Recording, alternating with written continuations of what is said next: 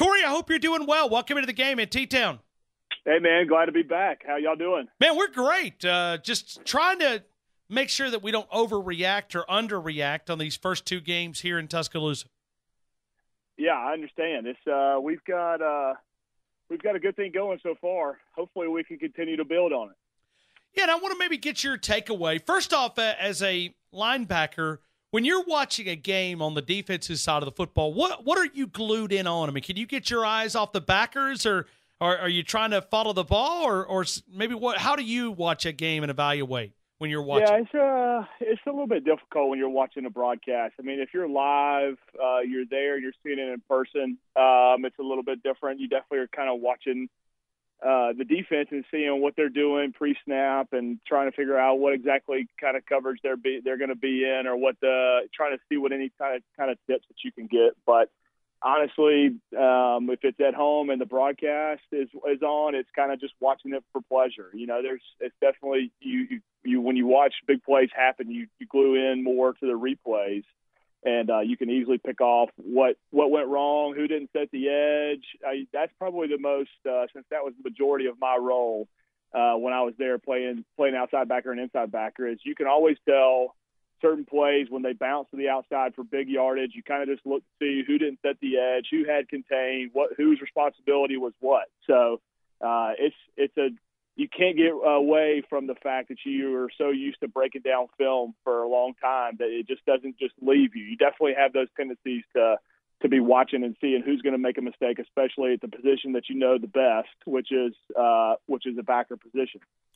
We're talking to Cory Reamer, a national champ winning linebacker here at the University of Alabama. Cory, let me go to the backers just for a couple of minutes. Evaluate those guys. What do you see? What do you see these guys are doing? Good things, and maybe some things you'd like to see them take a step in another direction and maybe improve.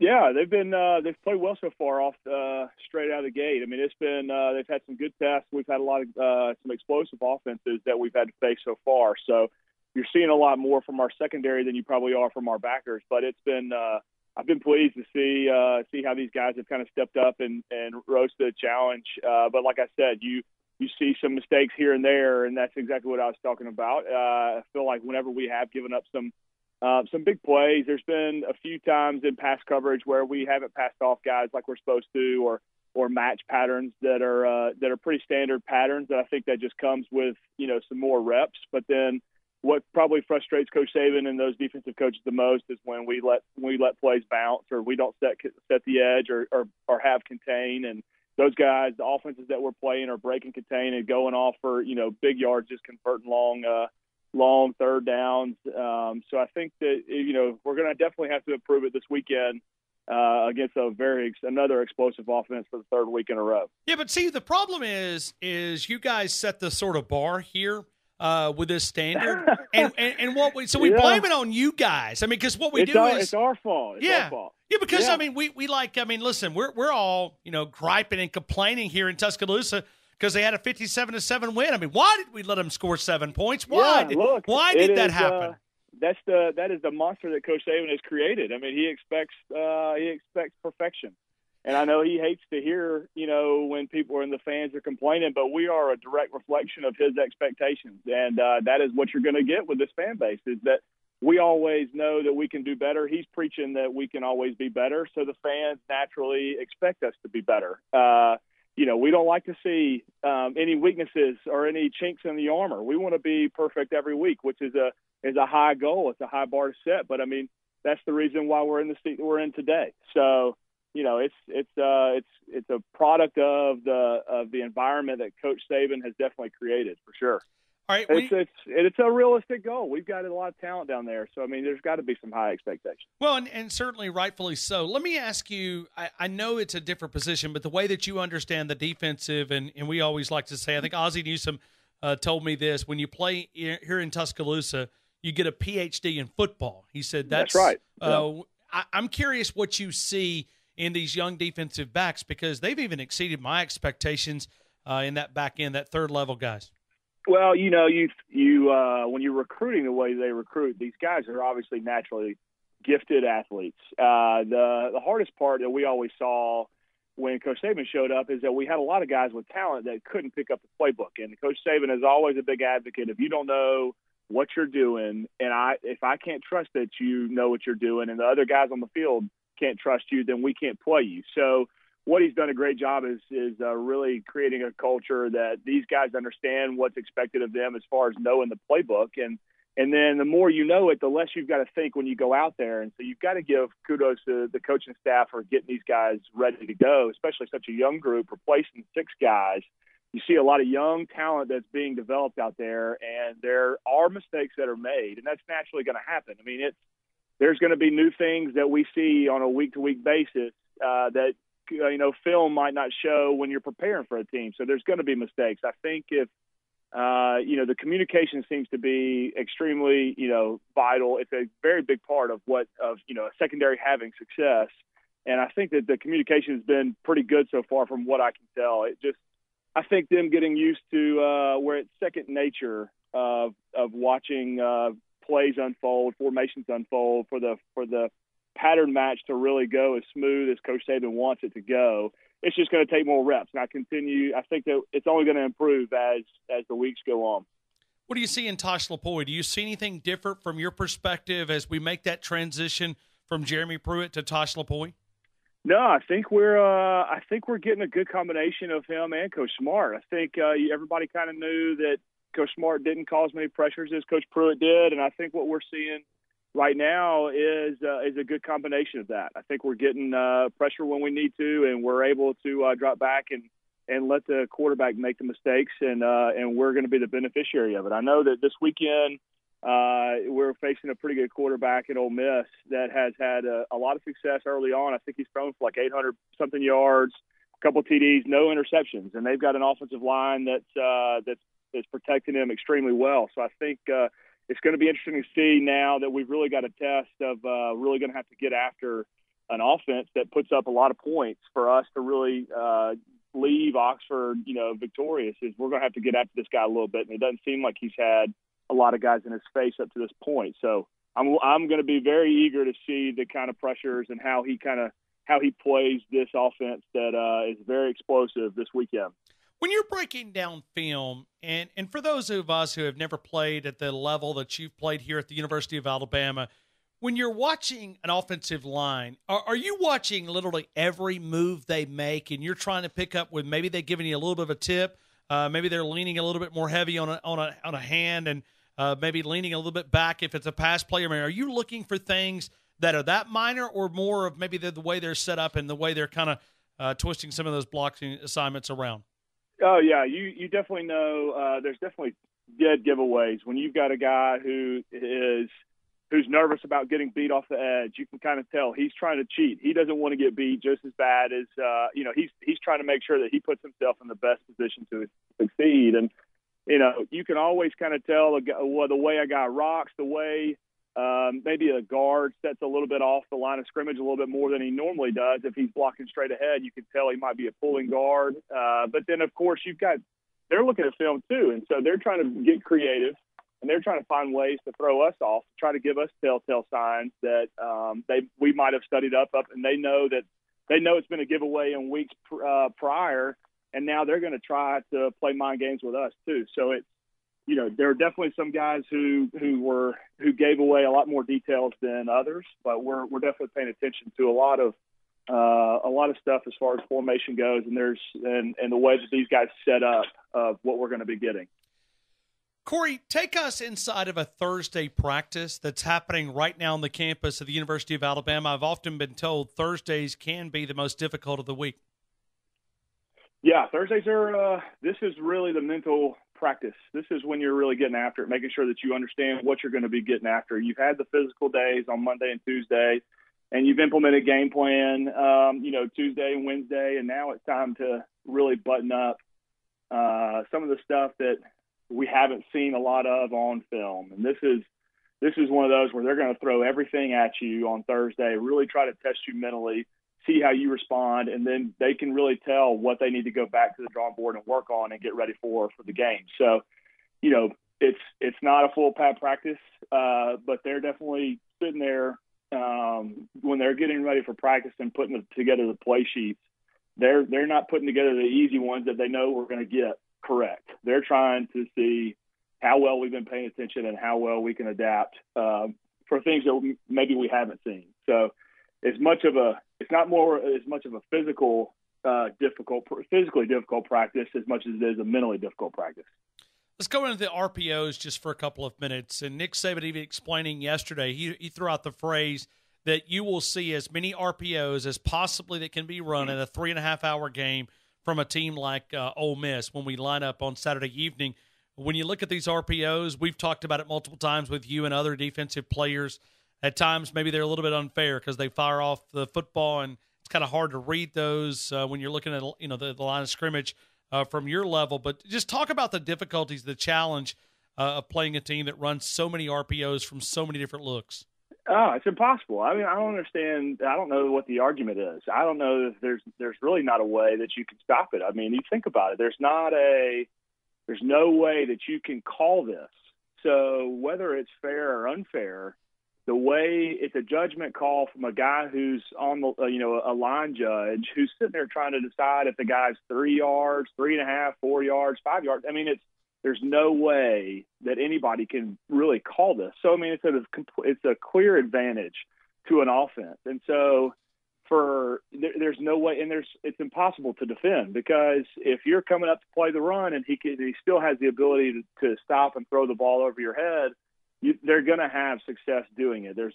You just got to have 11 guys that are doing their job, and you're really relying on your front seven to rally to the football when they're running these RPOs, because a DB that has to come down from the top and play contain or is responsible for a contain, it's going to be difficult to call those types of defenses when you've got this RPO option, because a guy can't come up and play the football if he's still got to worry about the ball being thrown over his head. So this is really when you've got to have the front seven rallying all the time, just running completely nonstop to the football, because it's impossible to defend. I don't know how it's still legal. I don't know how the rules are going to change, but it's something that we better get ready for, because you're going to see more and more of it, because it is so difficult to defend. I'd love to see it go to the NFL rule of 1 yard. I think it'd be much easier for the officials. Oh, I do too. I completely agree. I don't understand how anybody can justify the fact that there's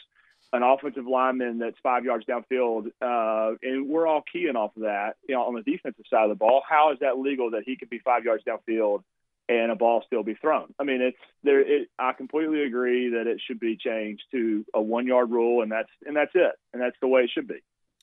All right, so let's go to the offensive side of the football. From a defensive guy, the way that Tua Tagovailoa is spreading the football around, I think it's 35 different receptions. I think it's 9 different receivers have caught footballs. I mean, he's spreading the love and getting a lot of these different skill position guys involved in the offense. Yeah, I mean, I think a lot of the stats that I've read is the amount of targets that he's gotten after these first 2 games. It's been unbelievable. The guy just has, one of those things that you just can't coach. I mean, the guy's got an amazing ability to see the field, and not only see the field, but feel the pocket and feel. He's not having to look down and see what's going on at his feet. He can see the field so well. It gives him the best chance to be able to get these different targets. He's making his reads and going through his progressions extremely well. The guy's just a natural talent. It makes it extremely difficult. When you're trying to isolate certain guys, and from a defensive perspective, from a game plan perspective, you're trying to isolate, make him throw to certain people. This guy, you're going to have a really hard time isolating anybody and making them go certain ways. This guy will make his reads all the way through his progressions and then come back through, because he's always got his eyes downfield, and that's a good sign of a natural quarterback who's been doing this for a long time and doing it at a high level. How would you defend him? I mean, you're creating a game plan. What would you do to attack this guy? I don't want to tell Ole Miss anything that don't give away any secrets here. This is one of those guys that you've got to keep him on the move. But the main thing is when you get a chance to bring him down, you got to bring him down. This guy has an ability to get away from pressure, and if you can't bring him down on the first go, you're really going to be in trouble. People got to wrap up and get after this guy and hope you can get some pressure from without having to bring the house. If you try to play man-to-man with a quarterback like this and bring a lot of pressure, it's going to be really difficult on your DBs to keep up for 4 quarters. At some point, he's going to be able to break you and figure out how to beat this defense. So, that would be, you're trying to throw different looks at him, things that he hasn't seen a lot of, and try to confuse him as much as you possibly can to where it gets him off of his natural rhythm. If you can have a game plan where it's just a change up from what they've been watching from a film perspective, I think that's the best way to handle guys like this. And the same thing for Jordan Tiamu is we've got to bring pressure and also give him looks that he's not comfortable seeing. Don't you expect if Alabama, because I won't let you say this, but statistically speaking, Ole Miss is not a very good defensive team. I don't want to give them any bulletin board material, but if a team struggles in stopping the rush, stopping the pass, don't you expect to keep that explosive offense for Ole Miss on the sidelines, that Nick Saban's going to come up with a game plan to kind of give them a big old dose of rushing the football right down their throat until they find a way to stop it?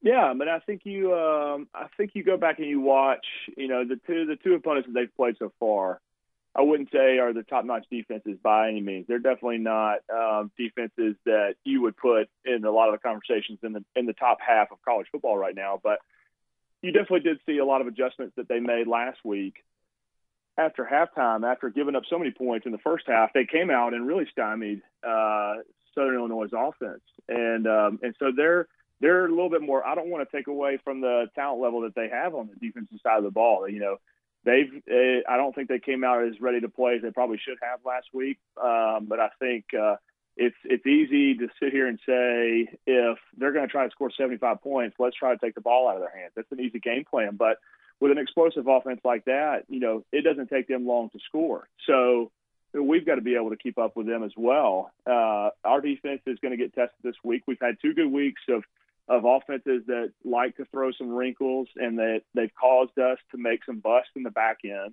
I think it's given us 2 weeks of good film to go watch and try to clean up a lot of mistakes that we made. I know Ole Miss is watching the Louisville tape and seeing, our younger DBs and the mistakes that they made and what patterns caused us the most problems. So I guarantee that Coach Saban's in there making sure that we are very clear on our roles on when we get these types of looks. And so we'll be prepared. Hopefully, this is the 3rd week. We've gotten these guys. They've gotten their feet wet. They're no longer freshmen, and sophomores. They've got 2 games under their belt. It's time to step up and make sure that we're communicating in the back end and understanding how routes unfold and making sure that we, create the least amount of mistakes from a pattern matching standpoint as we possibly can. Any Ole Miss trips that stick out to you in your opinion of playing there? Ole Miss was my favorite place to play. I think out of the 3 years that I played, I always had my best game at Ole Miss. It was a fun place to play. I don't know what the reasoning was, but our senior year in 2009, I had a block kick. I had a caused fumble, recovered fumble, and I had a couple sacks and a lot of tackles. It's just a fun place to play. But I do remember my sophomore year going over there, and it was a tight game. And these guys are passionate about their football. It might not be the biggest stadium, but they get after it. They don't like it if things aren't going their way. I remember having to wear our helmets going into the halftime in 2007, I think it was, when we were up at halftime, and there was a couple calls that the Ole Miss fans thought that they should have gone their way, and they were peppering us with a whiskey flask and beer bottles and all kinds of stuff as we were running into the locker room for halftime. So it can be a hostile environment. It's not going to be as loud as what you get from other stadiums, but it's a fun place to play, and I always had good games. I loved going over there because I knew it was going to be a good day. Cory Reamer, outside backer at the University of Alabama, national champ, and he owns a jewelry store there in Hoover with all those championships here in Tuscaloosa and all those won in high school. Do you display those rings? Do you have a coffee table there and all those championships? Absolutely. Unfortunately, I only got one.